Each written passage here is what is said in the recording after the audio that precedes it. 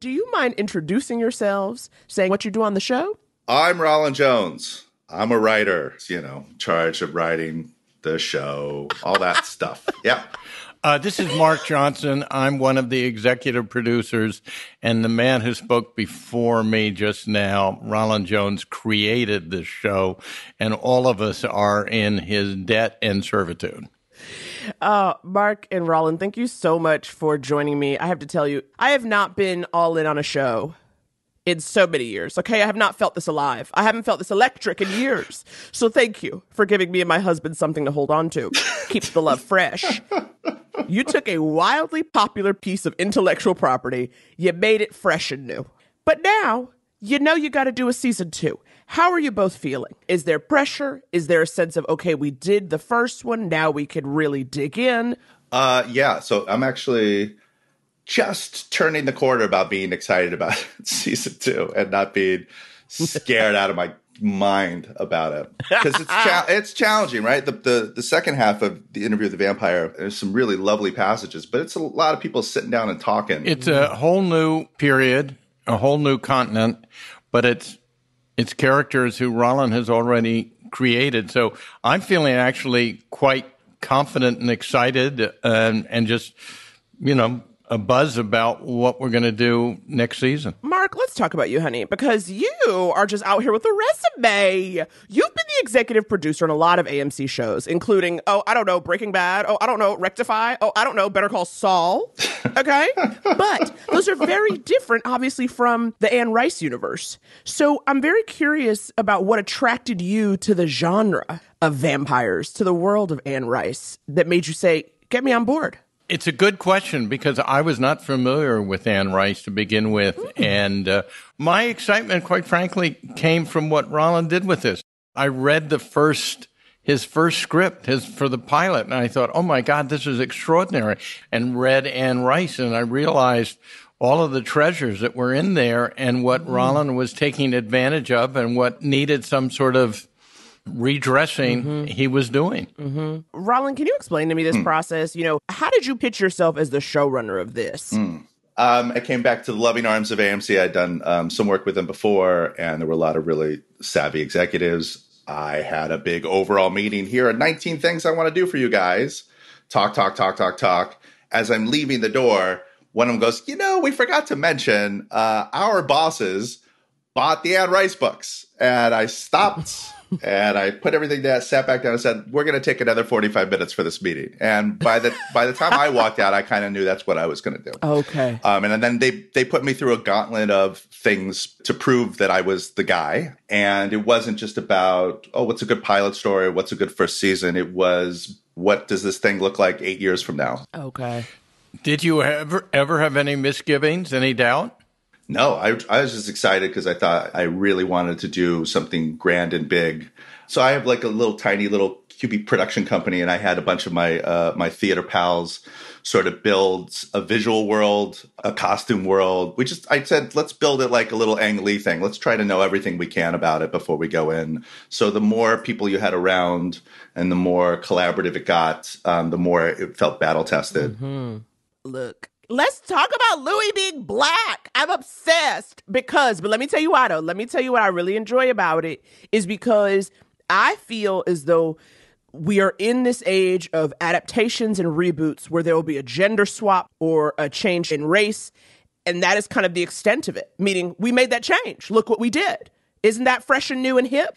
And it felt as though in making this change, you got more story. Yeah. You see what I'm saying? Like you were able to mine that fact for more story points and more of a new dynamic in this relationship.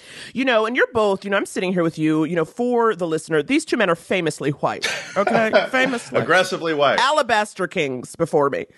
And I'm wondering about, the choice to do that and what it was to execute it. I kind of came around to his ethnicity through a very weird way, which is through Lestat. So there's a very famous sort of rewrite of Lestat, starting with book 2. He's an aggressively different character than he was in book 1. And that's the Lestat that she carried on for the rest of time. And I was like, okay, that should be Lestat. And so we tried to take the given circumstances that are set with Lestat and put him back into this time period. And so he had this sort of super emo relationship with this guy named Nicky. And then he had a very excitable relationship with his mother as his second companion choice. Get into that season 3, y'all. And then I was like, let's give Lestat a legitimate third attempt at trying to figure out how to be with somebody for the rest of his life. And how do you not repeat your mistakes?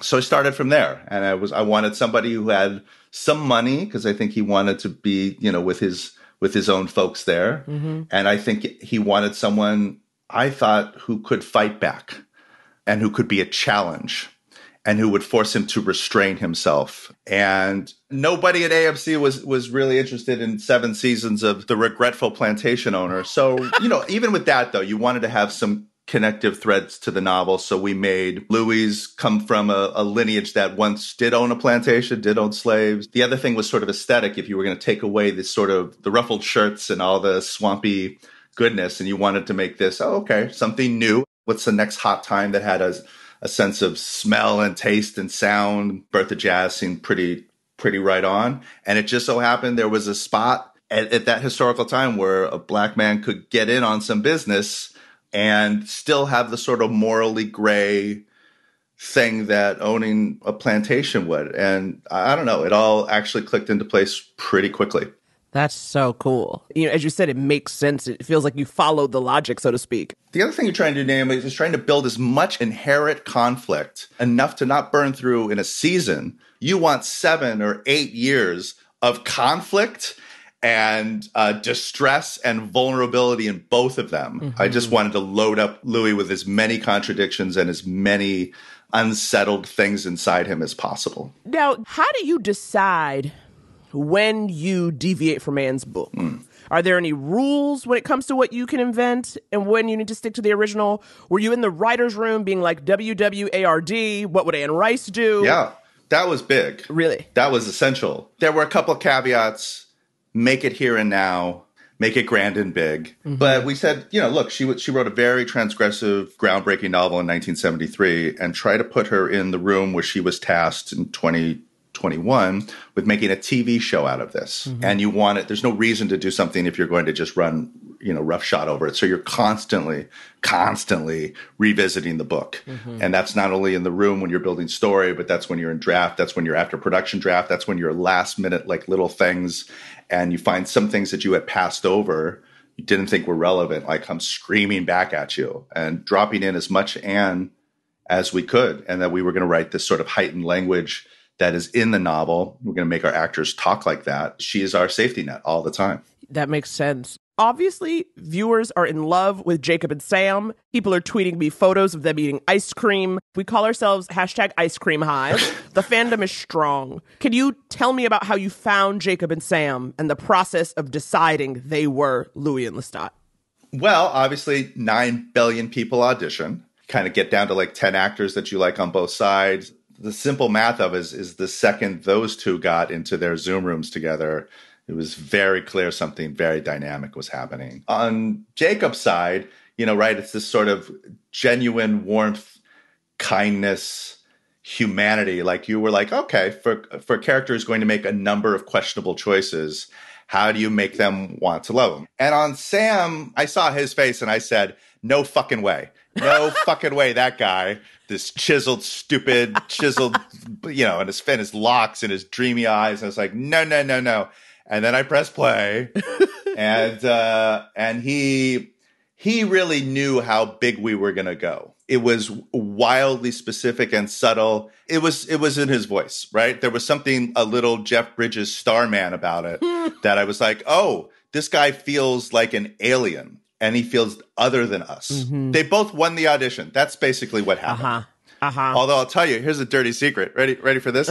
Sam bought this piece of technology that you can do a push-in close-up right when the scene is getting a little juicy. And I just started laughing my ass off. I was like, oh my God, this guy wants this so hard.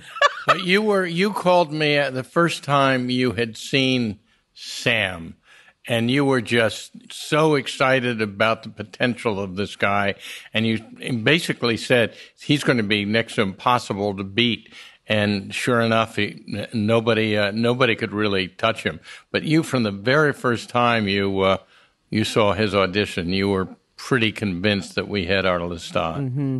Let's talk about this finale. Now, did you always know that that's how the season would end? With the reveal of Armand and the murder of Lestat. Murder in quotes. Hey, Mark, should I open it up? You bet. Let them know. Yeah, okay. Here you go. Naomi, very early on, when we were talking about making this thing, and we're in the writer's room and we're in pre-production, a very exciting thing happened. A lot of this had to do with lumber, the cost of lumber, and COVID. And we were writing scripts for the entire book, the whole enchilada. And there was this kind of like just lovely call that came from AMC, and it's like, hey, guys, let me ask you a question. Is there enough story in the first half of this book to stay in New Orleans for a season? And, my first thing was, he did put up a real fight. Yeah. Because fuck it, man. Are you kidding me? So what we ended up doing was taking what was the first 4 and turning them into the first 7. I know, right? And Naomi, we did that 50 days before we shot our first day. Oh, my God, my stomach. Yeah. My stomach. Yeah. There's a lot. Because, out there, folks, it's not that you can, hey, let's slide in something in between 2 and you literally... Every break suddenly just changes. And it was, I think, to the benefit of the show. I think we made a better product because of the price of lumber and cover. Because I think we were staring at the fact that we were not going to be able to do Europe in the same beautiful, detailed way that we were doing New Orleans. So suddenly a thing that I thought was probably, I think in my original pitch, 10 episodes, what we were aiming for was 8.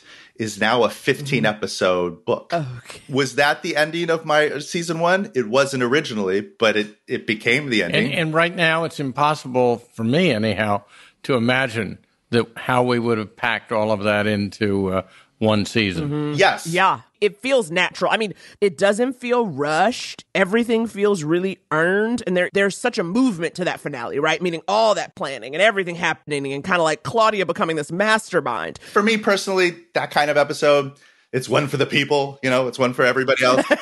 Because, you're doing twists and turns and you're kind of doing it like a thriller. My favorite scene in there is probably the one that stops action cold, which is the balcony scene. That monologue that Lestat has where he's, essentially saying one more time, even though at that point he knows they're plotting to kill him, I love you, Louis. It's all from Anne's novel talking about her love of New Orleans. He's talking about New Orleans in words, but he's saying that's you, Louis. I'm going to miss this. I'm going to miss all these moments that we had together. And thinking that this is all from Louis's memory, looking back on that moment with Lestat, it's like even more gutting. Memory is a very, very huge part of this show. Right. The tagline for this show should be memory is a monster. We're only on episode 7 of 15. You only know half of it, maybe. Okay. Now, let's listen to a few questions from the fans because people are calling in. Okay. They've got emotions, they've got questions, and I think you guys need to hear them.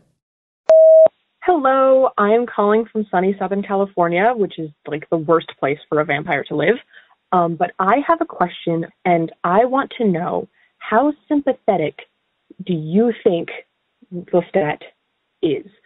Because obviously, this man has some major flaws. But, the whole next book after Interview with a Vampire is a whole lot of backpedaling of Lestat's character being like, he's not so bad. Spoilers for like a 30-year-old book, I guess. Anyway, how sympathetic do you think he truly is? And how much do you want to show that? Okay. These listeners are reading as well. Yeah. Okay. These people are taking a two-pronged approach. Right. It's a good question. You know what, Naomi? Here's something that was really, really exciting and fascinating. When you have a show of 7 episodes, we had 4 editors on this one, and it was so great to watch almost every single one of them initially go, boy, I really love that Louis. Oh, that Lestat, what a prick. And then as they were coming around, literally the same editor in the same episode going, I'm beginning to see it from Lestat's point of view. And the more you spend time with it, I find Lestat wildly sympathetic. And the way it's built, you're not going to see Lestat speaking for himself until season 3. Wow. It's a big deal, right? You go ahead and have somebody else tell the world about you from their point of view. If I had to line them up and say who had the most traumatic entrance into this world as a vampire, it's Lestat. You have no idea the baggage that he is carrying into North America. Yeah. We are playing with point of view, and stick with Lestat. He's got a lot of pain, folks. Okay. I think we've got another voicemail. Let's listen. So I absolutely love this show. Why is Louis truly doing this interview?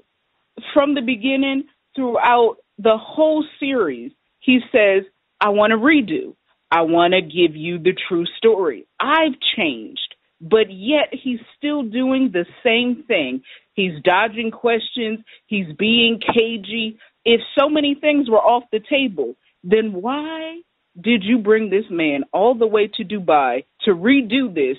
He could have stayed at home and lived his life and passed on. You brought him here, Louis. You did.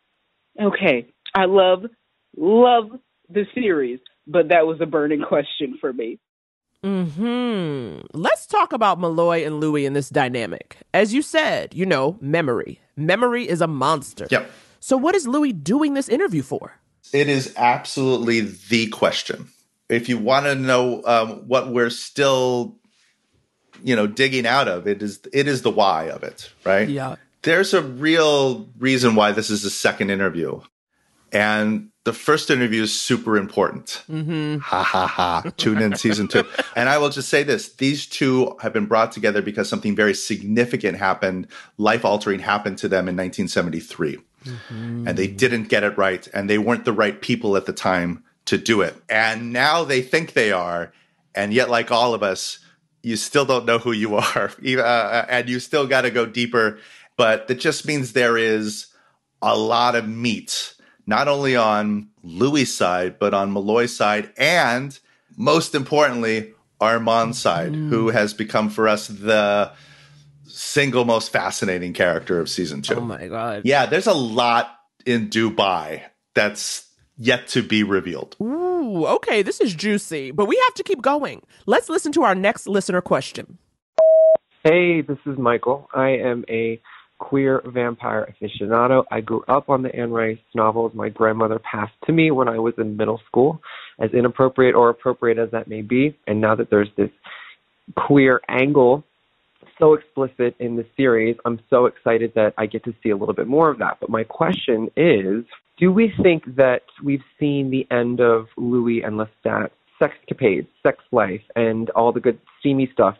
Are we looking forward to seeing a bit more of that hot, steamy, gay, awesome vampire loving? Anyway, thank you. Take care. Bye-bye. Okay. So, it's AMC. We are trying to slide as much under the door as we possibly can. And we're really interested in the whole thing. The hotness, sure, but the dynamics and the love story and the ups and downs and the psychological torment and all of that stuff. If it's a love story, we're trying to write one that doesn't disappear after book 1. But yeah, sure, you'll get some. It'll be there. Armand's coming, folks. And Lestat is a very fluid fella. There's a whole sea of stuff that's coming ahead. It should look like the sexual oral history of the world. There'll be something in it for everybody. Okay, we have one last hard-hitting question from the listeners. Hey, okay, so I'm watching Interview with the Vampire for the 50,000th time. I'm sitting up here thinking to myself, can a vampire, can he lose weight? Can he gain weight? Can a vampire go to the gym and pump up? Their diet obviously is blood, but, did you get some omega-3s in your blood and it pumped you up? Obviously, when you become a vampire, whatever you look like then, that's what you're going to look like for eternity. If you got crochet lines, you crochet lines for eternity. If Louis bites Malloy going to be that old-ass man for eternity. He ain't going to go back to young Malloy. Keep doing what you're doing. It's my Sunday obsession. Have a great day. You sit on all these things forever, and you edit them down, and you never want to see them again. Whoever that woman is, If she was sitting next to me, I would rewatch all these shows. I really would. That is who I would want to watch this show with. You're the best. I know. We're going to start tweeting at each other, I'm sure. Our listeners are incredible, and these are some wonderful questions, so thank you all for calling in. Now, I know I have to let you both go soon, but first, can we talk a little bit about what's to come? You had hinted that you're thinking this show can go on for many seasons, but how long exactly are you thinking? Listen to this. The real reason why I wanted to do this show, season 3. Ooh-hoo! The Vampire Lestat. Oh, I really know how I want to do the Vampire Lestat, and I couldn't be more excited about it. I think as goofy as body switching is, and we'll come up with some elegant way, I think there's something in the tale of the body thief. Queen of the Dam is going to be I'm going to think on that one. How to do Queen of the Dam is just such a massive object. Whether that's 1 or 2 seasons, who knows? Mm-hmm. I'm in it for the long haul. I'm following Rolin wherever he's going. I'm involved, thanks to AMC, in a number of Anne Rice projects. We also have Mayfair Witches and other things that Rolin and I are executive producing that are going to come from her works. So it's a long-term commitment, which I'm really happy about. And honestly, 3 years ago, I wouldn't have known. Her characters are so incredibly relatable, and they are there's no difference, except maybe they have a couple of little habits that we don't have. But they're lonely, they want love, they want to belong, and that's why she's so enduring. Right. Well, speaking of Mayfair Witches, I'm actually going to be talking to Alexandra Daddario later on in this episode. And Mark, you do have this access in working on all these shows, seeing these bigger pictures. How do you see each individual show existing in this Anne Rice universe that AMC is creating? Do you think if you loved Interview with the Vampires, you will love Mayfair Witches? Do you think it's attracting a different audience or filling in a gap? It's interesting. No, not necessarily, because they're all so completely different. If you pay a close attention, you'll realize who they came from. They came from the same person, the same woman whose concentration, stylistic, thematic, are very much the same.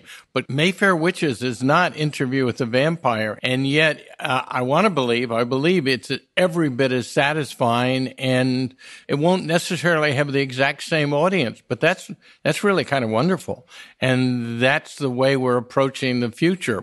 She has given us this wonderful sandbox in which to play, and we're going to be in there for some time. Sometime, strap in. You've got a decade at least in the world of Anne Rice. Okay, both of you. So you better be ready. Let me just say one last thing, because this is new to me. I had never been to Comic-Con before, and I was quite surprised and quite taken aback and shockingly moved by the sincerity and authenticity of fandom. It reminded me of how I have felt about certain things, and it's been really, really cool, the level of intensity and love, and really appreciate all the love and patience and open-heartedness y'all out there have taken for the show. We all love it the same way. Oh my goodness, my heart is warm. What you have done so far is amazing, and I want to thank you guys so much for a wonderful season of television, the new season that is to come, and for taking the time to chat with me today. Thank you so much. Thank you, Naomi.